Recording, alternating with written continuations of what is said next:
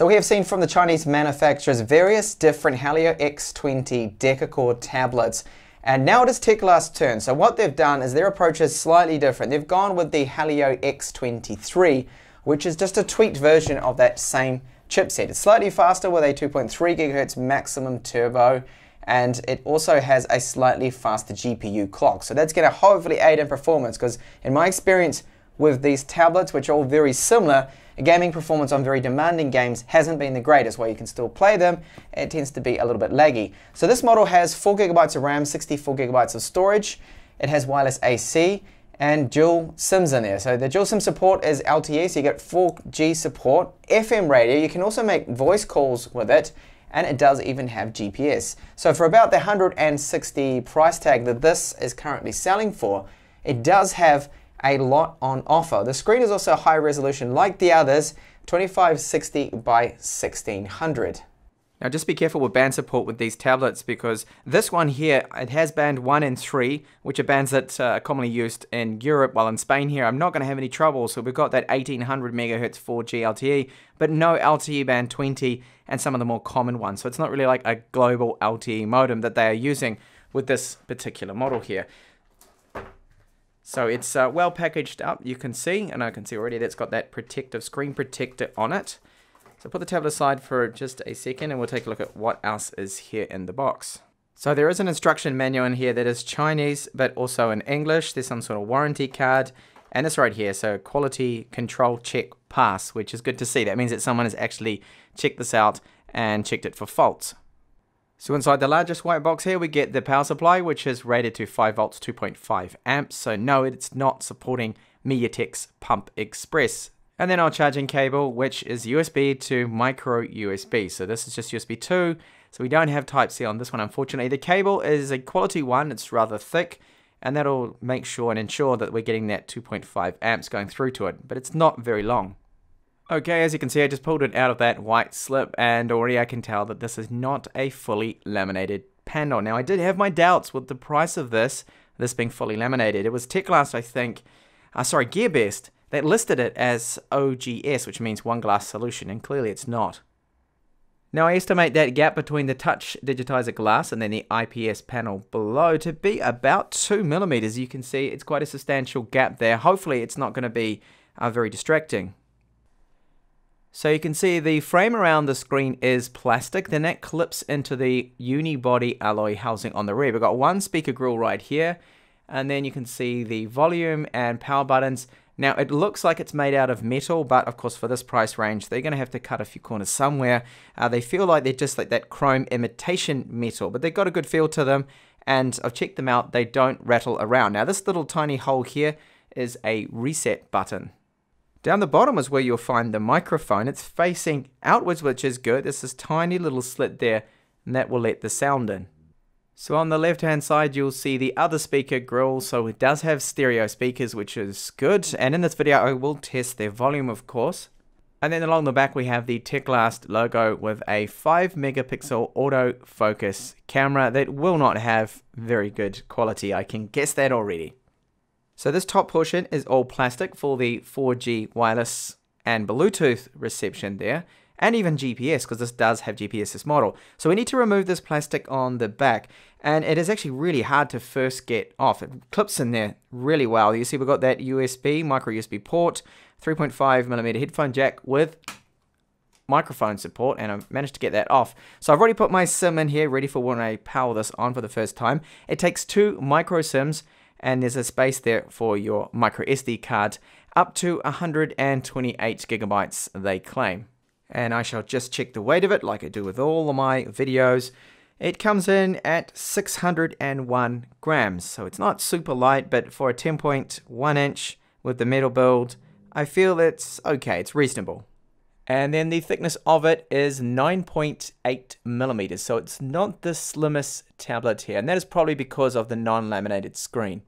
So I must give Teclast credit where due, that even though this is a budget tablet, I feel the build quality is good. It's solid. There's no creaks, there's no flex, and nothing really is moving around. So it feels solid enough in hand, and I do like the fact that they have gone with this grey matte coated paint job on the alloy unibody. So I have removed the screen protector completely. I tried to remove just the first layer and I ended up lifting up the layer behind it, and I got a few air bubbles on it. So just completely just thrown it away now, just screwed it up. So once that tablet is on, the screen is not so reflective now. Now I'll show you the screen in detail in just 1 minute, but I first wanted to point out here the stock apps we have. So we have FM radio as well on there, and really no bloatware whatsoever, which is really good. Now this is running Android 8.0. And the security patch level is August the 5th, which is really recent. It's this month, so that's great. Now there is a wireless update system if Teclast need to push out any bug fixes, but at the time of this video there are none at the moment, so it's up to date. So our bezels are very similar to the other tablets I've looked at. They're not the slimmest at all, so top and bottom bezels are large, and even the sides. That is just the way it is with the screen they're using. So the ROM performance, I just wanted to comment, it's nothing like the chewy HI9 Pro that I just recently reviewed with the Helio X20. That one had 3 GB of RAM, and it did feel quite choppy in the UI, but not the case here. It is actually a lot smoother, so going into your settings and things, and scrolling is just so much smoother, and even the animation just to rotate the screen as well when you do that, that comes through quite smooth. So the screen has a maximum brightness of 200 lux, which may not seem enough. It's certainly not going to be enough for outdoors with the non-laminated panel, but for indoors, I find that it's actually perfectly fine. So for the rest of this review, I will actually be using it at about approximately 50%, which looks good on camera here. With my current settings, when I put it up to 100, you can see that's going to really overpower things now. And I'll just show you again that brightness set down to 0. So at 0, this is really good. It's nice and dull, good for late nighttime use without getting sore eyes looking at it. I wish more manufacturers would do this because some of them set them far too bright. Now the screen's gamma is really good. It's almost 2.2. It's about 2.1, you can see when it blends in with the background gray. So this is good. Out of the box, the screen whites are maybe a little bit off. They're not actually too bad, but the good thing is that the MediaTek tablets have what's called mirror vision, and this allows you to adjust the colors to your own personal preference. So it's in standard mode, you can adjust it to vivid, and then user mode is when you get access to everything here. So you can go along and then start to tweak the sharpness, the saturation, contrast, pretty much everything you can think of. Real world images as well do look good. Now I wanted to point out with my unit, this will vary from IPS panel to IPS panel, that when it's showing just black, you get some color light leakage just on the side here, but you don't really see it when you're using the screen like right now when you're displaying games or images. But it's actually quite a nice screen, this one. It's a sharp panel, and the resolution is 2560 by 1600. So overall good, it's just because it's not fully laminated here, we are getting a lot of reflections, which is probably the only real downside to the screen, and the maximum brightness means that this will not be good outdoors if you wanted to use GPS. So here's some dark colors there, and now you can see just how much the glass is reflecting. And keeping on the topic of the screen, so when you take a look at something like an ebook, which I have right now, this is just a Dan Brown's Inferno, and you can see very clear, and it does look sharp, the text, because of the resolution. PDF files also look great on the screen. Now, they're not going to be the fastest. This will never beat iPad performance. The latest iPads, they're just so much better at processing PDF files, especially large ones here. Now looking at the Helio X23, so this has 10 cores, and we've got 8 of the Cortex A53s, and then 2 of the much faster A72s, which clock right up to 2.31 gigahertz. So that is, I believe, 200 megahertz faster than the Helio X20. And the GPU on this one is the Mali T880, which isn't a very powerful GPU. It's rather weak. The ones you get, like the PowerVR GPUs on the likes of Teclast Master T10, perform much better. So the M20 4G does not have security level 1 for Widevine. This is DRM info. So what this translates, this jargon, means that Netflix, you can't run it in anything but just the standard definition. So no HD, no full HD with this particular tablet. Treble support. Unfortunately, we don't have access to both the partitions A and B. They've only got just slot A. So that means that we're not going to be able to have custom ROMs on this so easy. I don't know if there's going to be a way around this. This is our Antutu score, so it checks out. It's around 100,000 normally for the Helio X20, and it doesn't really seem to be that much faster than that particular model, even though it's got 200 megahertz more on the top clock speed. So Teclast did not skimp on the eMMC. While it's not eMMC 5 spec, this is 4.5.1. These speeches are actually quite decent. They're good. So this is not going to bottleneck the system like some of the crappy eMMCs, the really slow ones, we have seen on some of Chewy's Helio X20 tablets. Testing out the 4G speeds, they're not too bad here, so you get approximately 20. It's all going to depend, of course, on your network, so it's not really that relevant, but I had no trouble downloading, viewing web pages. Signal strength is good, wireless signal strength as well, no problems. Voice calls, yes, I have made a voice call with this. Quality is okay. I recommend using a headset. It does use the mic on the front and the loudspeakers, so it's not amazing, but it's still great to be able to at least make voice calls with a tablet like this, especially priced at $160 US. Wireless AC speeds, they actually check out to be pretty good. Not bad at all, so I'm impressed with these speeds. You can't get the full max out of my fiber line, for example, which is 300, and that's because the wireless AC here just will not permit that, but still, for the chipset, it is not bad. GPS, well, not amazing. We don't have a hardware compass on this one, sadly, and I did expect this for the price. Your accuracy is going to hover around 3 to 4 meters, sometimes up to 5 and 6. It'll see a lot of satellites, but it doesn't tend to lock onto them. MediaTek's GPS for me just does not seem to ever be as good as Qualcomm's, the other major ARM chip manufacturer. So video streaming, this is YouTube right here, and what I'm testing out is 1440p quality, doesn't drop any frames, it runs well, you can see quality 1440p, keeps up with it, the same with Amazon Prime, no problems. General performance of the tablet is reasonable. Now I've noticed that when you go into split screen, for example, in my testing, that you do notice a performance hit. Now this happens with the other Helio X20 tablets and some of the other MediaTek ones too. They're like the hexacores, they will slow down a little, and it really depends on what you're doing. But going through, selecting things, the UI, it all tends to be pretty fast. It's not the fastest, smoothest tablet out there that you will use with Android.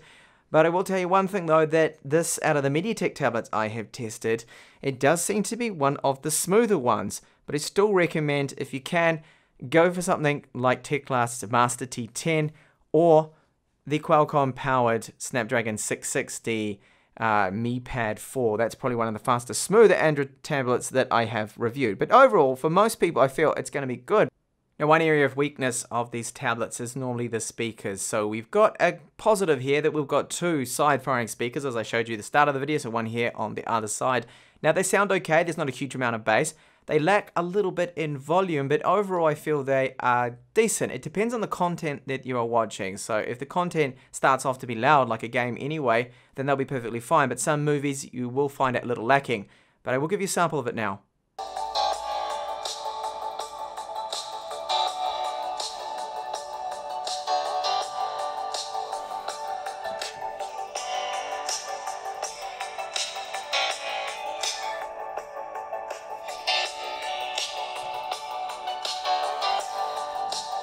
And moving on to battery life. So these are estimates here. So I've used the screen for 1 hour and I lost, well, just over 1 hour, actually 16%. Now it's giving me estimates of about 7 hours. So this is with the screen set to 50%, mixed kind of use. Now if you're going to be gaming on this, expect about 5 hours of battery life, or your screen brightness is a lot higher, of course, it's going to lower down. Now charge times, when I got it, this had like no battery in it whatsoever. So I plugged it in, and 1 hour and 30 minutes later, I was up to 85% battery. So it's going to be just under 2 hours to fully charge it.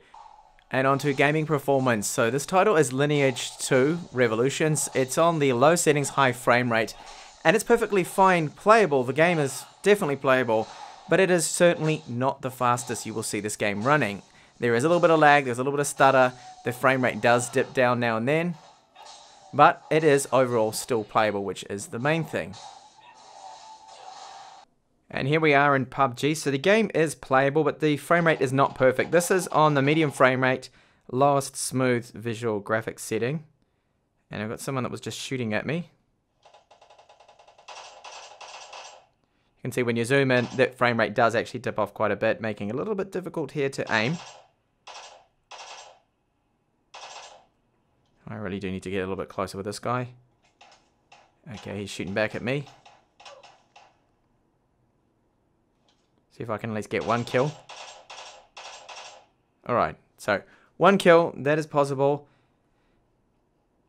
So its performance isn't ideal, but it is performing faster than the Chewy HI9 Pro that I checked out. So that one has only the 3 gigabytes of RAM, and it also has just the Helio X20 only. So slightly slow clock rate, but it's not really making much of a difference here because the GPU is the overall weakness with this chipset when it comes to gaming.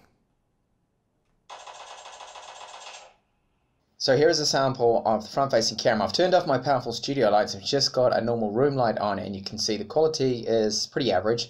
It's a little blurry. It is in 1080p at least, and the sound quality from the front-facing mic is okay. So not amazing quality here, but you will be able to use it for voice chat apps like Skype. And as you can see from this sample, the rear camera is horrendous, really. I mean, just look at this quality. It is disgusting. But I don't imagine that anyone's actually going to be recording video with the rear camera on this. You use your mobile phone and you get 20 times better quality than this. Focus is all over the place. The frame rate isn't great. There's a lot of viewfinder lag as well. And just look at that exposure and the sharpness of the video. So there we go. That is the Teclast M20 4G. So overall, for what you're getting on the price, you get actually quite a lot. You've got FM radio, you've got GPS, you can make voice calls, dual SIM support, and micro SD card support on there. So what this is lacking, okay, it doesn't have an ambient light sensor, it does not have micro HDMI out, which would be really nice to have on these tablets. They seem to be dropping it lately. Performance seems to be reasonably good, as long as you don't do any really heavy multitasking. Gaming performance, as you just saw with the games I was testing out. So really demanding games like PUBG are going to be a little bit laggy.